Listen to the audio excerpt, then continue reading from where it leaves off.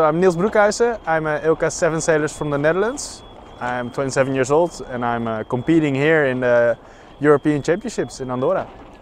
So my big goal for the next couple of years is initially to qualify for the Olympics and then as well to do well at the upcoming Olympics in Marseille. The conditions are really tricky. I think up until this moment, in most regattas I think some of the races would have been cancelled. But that's just what it is. We try to deal with it, and although it's very tricky, you can see that there are a lot of times similar names in front, so some people know how to deal with it.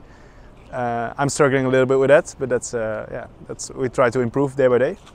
I think the hardest thing we have to deal with is the committee vessel that's trying to anchor, and it's very limited with the length of the rope.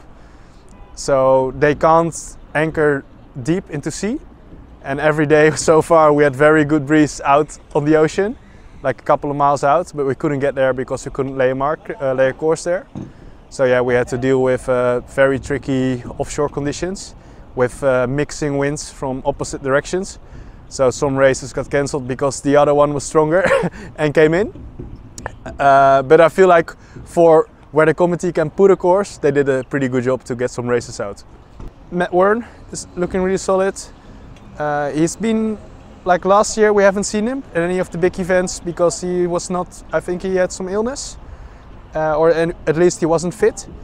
So it's nice to see him up there again. And of course, yes, like the big names like JB, Pavlos, Philip, yeah, they all look very strong. Good luck tomorrow. Thank you.